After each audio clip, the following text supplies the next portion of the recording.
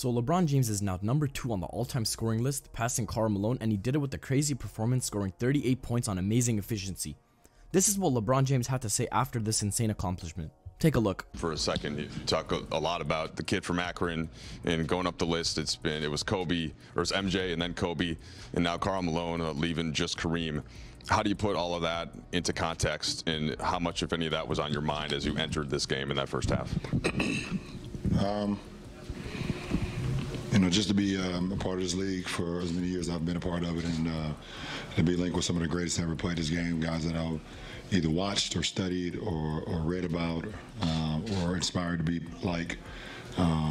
It is honestly, I was just lost for words for it, and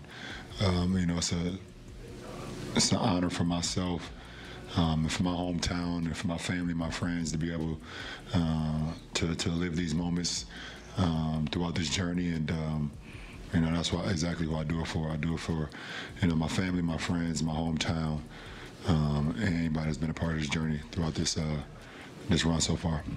So despite the loss, LeBron still got an amazing accomplishment. He's now only behind Kareem in the all-time scoring list and is around 2,000 points away from passing him as well.